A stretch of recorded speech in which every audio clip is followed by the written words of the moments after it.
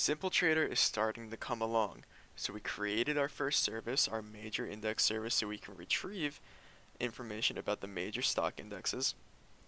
And then we also created this view model in our WPF application. So we now have some data to display, and what are we waiting for? Let's display it. But before we do that, let's take a look at where our application stands. And the first thing we notice is that this navigation bar is just disgusting. So that's a priority. We need to get that cleaned up a little bit. So let's go ahead and open our navigation bar control and close out this view model for now. And we'll make this a little bit bigger. And the first thing I think I want to do is I want to get a little bit of margin in here. So let's add some margin to this top little title thing, and let's just give it 10. Or actually, not margin. I want padding. There we go. And that just makes the text have a little bit more space around it. We also want the text to be bigger, so let's go ahead and make it. We're gonna go with 28 for our headings. And then I also want it to be white, so it stands out a little bit better.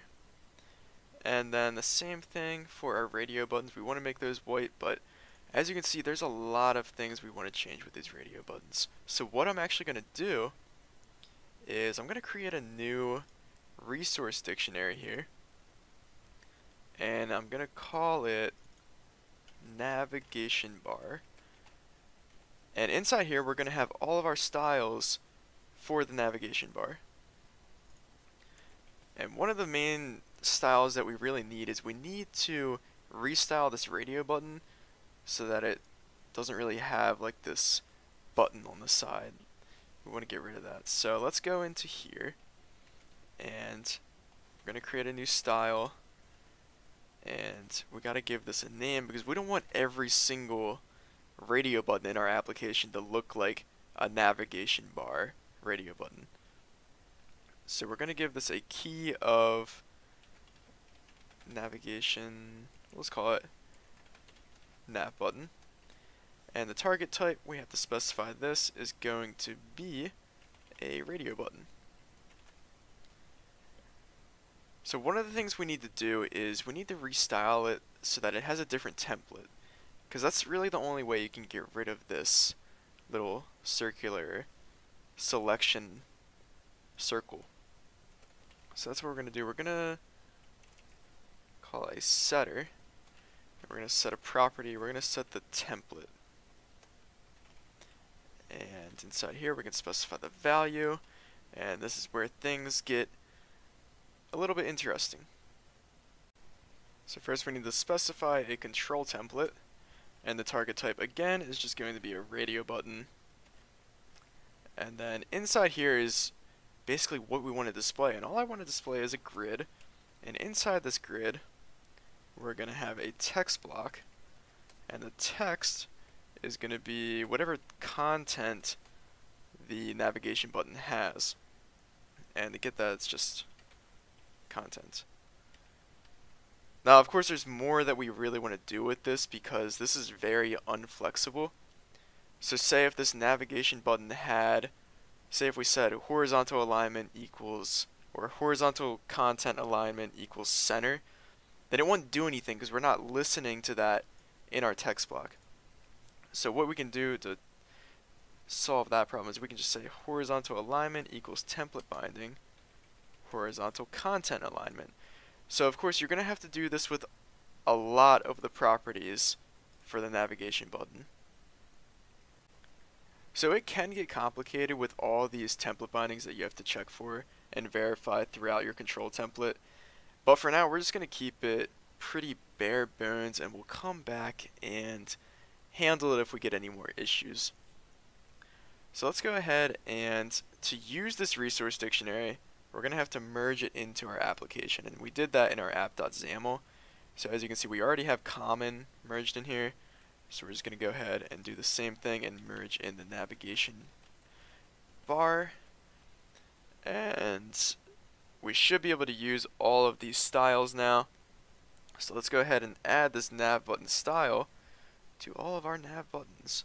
So one thing you could do is you could go through here and just say style equals static resource nav button, but I'm actually not going to do that. That's perfectly fine if you do, but instead what I'm going to do is I'm going to say up here grid.resources, and I'm going to set a new style, and the target type is going to be our radio button, and it's going to be based on the nav button style.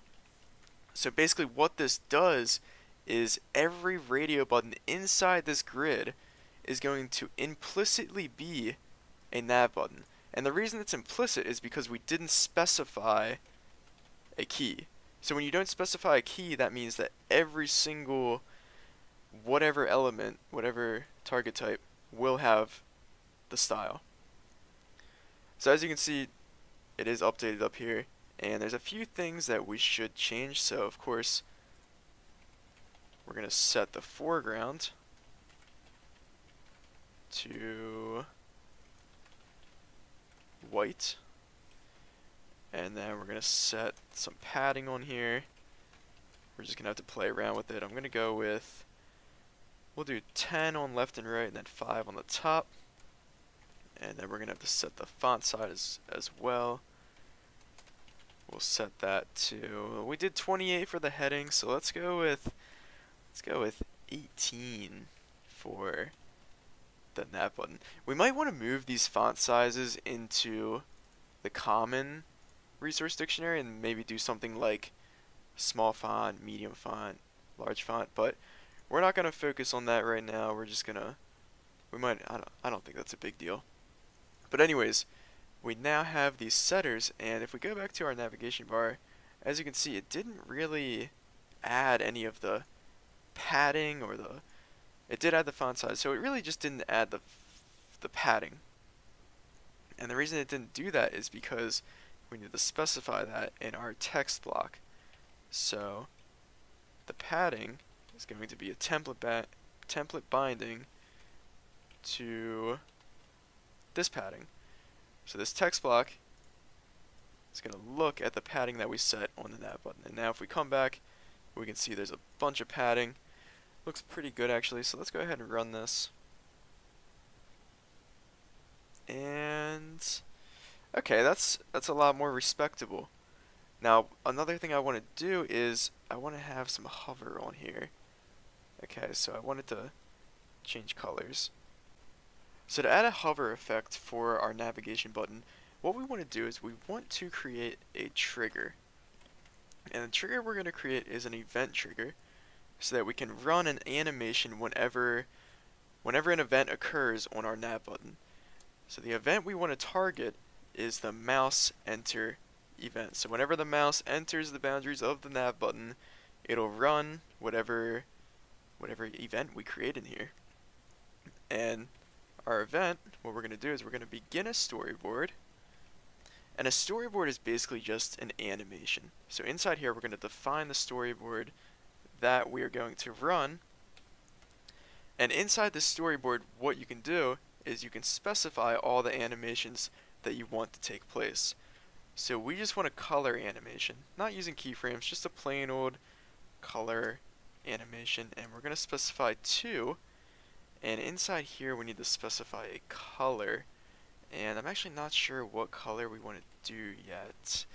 Let's see, maybe, forget which one is which. I think brush primary,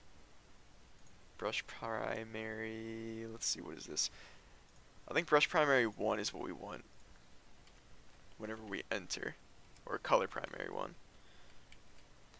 And the duration, we can specify a duration so it looks a little bit cleaner. And I think for that I'm just going to do like 0.1 seconds, so it's a little bit quick. You can customize that to be whatever you want. And then we can also specify the target property for this animation, and what we're targeting is the background. But not just the background, because the background is based on a brush and we're changing a color. So we want to target the background dot color. So before I show one for mouse leave, let's go ahead and run this. and I'm gonna hover over and it does nothing. Why is it doing nothing? Well, that's because we didn't specify our grid to use the background property. So we set the background property on our nav button, but then our control template doesn't use it. So all we have to do is set up a template binding here to the background, and it'll read whatever we set as the background in these setters. And now if we run it,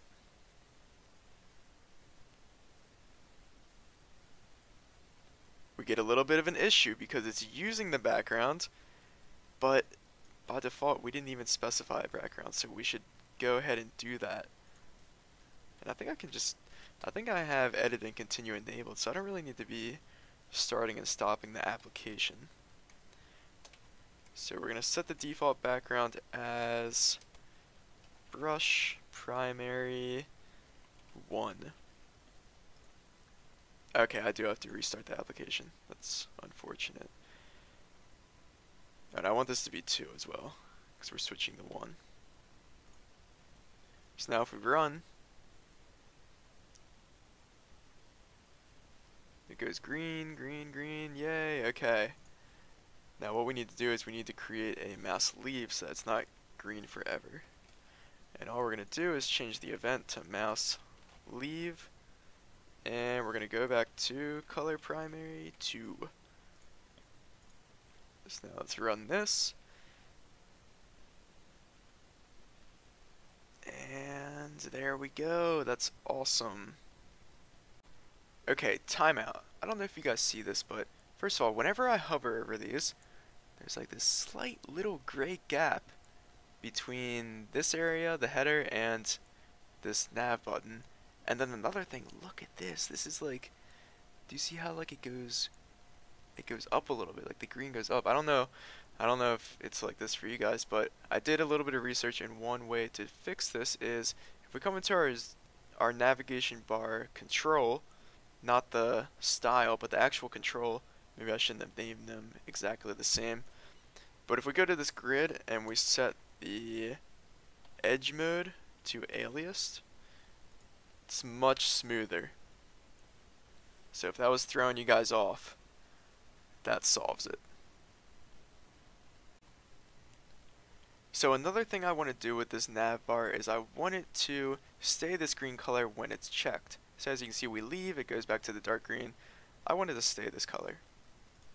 And to implement this, you'd think we would put it in the style.triggers, but we're actually not going to be able to, because say we'd go in, I'll actually show it to you. We'd go in, we'd hover over this, we'd select it, and then we would leave. And when we leave, this mouse leave event would fire, and it would go back to the dark green color no matter what, even if it's checked. So we're going to have to make sure the checked has precedence over this event trigger. And one way to do that is to define the trigger in our control template. So we can define some triggers for our control template. And inside here, we're just going to have a regular trigger. And it's going to be based on the isChecked property of our radio button. And whenever this property is true, the radio button is checked and we want to do some magic. So we're just going to have a setter in here, and we're going to set the background to static resource brush primary 1. So that's the light green color, that's what we want when it's selected. But we want to set the background of this grid, and I'll tell you why in a second. But to do that, we're going to have to specify a name for the grid, and we'll just call it grid main. And then inside this setter we can give a target name, and we want to target grid main. So the radio button gets checked, grid main goes to brush primary 1. And why is this significant? Well, if the background equals brush primary 1, that means it's no longer using the template binding. So if it's not using the template binding, it's not using this background. And that is important because that means whenever the mouse leaves and this background goes back to the default dark green, it means that the grid's background or the radio button's background is not going to change to this background. And essentially this setter down here is going to have precedence over these event triggers. So if the radio button is checked, it doesn't matter if you leave and the color changes back to the original. So let's go ahead and check this out, see it in action. So I hover, everything still works there. I click it and leave, and it stays green. I think that's actually all I want to do for styling for the navigation bar for now. Keep in mind you could do a lot more with this, so you could even define a style for your header and put that into the resource dictionary so that you don't have these values here. But I think really all I want to do is put the nav button into the resource dictionary, because I mean, I can't really imagine putting this directly into this user control. It would just bloat everything. So I like to keep that a little bit separated. But anyways, that's going to wrap up the navigation bar styling. One last thing I want to do is I want to go into this main window, and I want to change the title from main window to simple trader, because that was just bugging me. And now if we run our application, we have this nice navigation bar, and we got the title. And I think that's actually where I'm going to wrap it up for this episode. I think next time we're going to create this home view and get a little bit of content on our screen, start displaying that data from our major index service, so that's going to be exciting. Anyways, thank you guys for watching. Stay tuned for more, and I hope you guys learned something from this episode. Be sure to leave a like or subscribe for more, or leave a comment if you have any questions or criticisms. Thank you.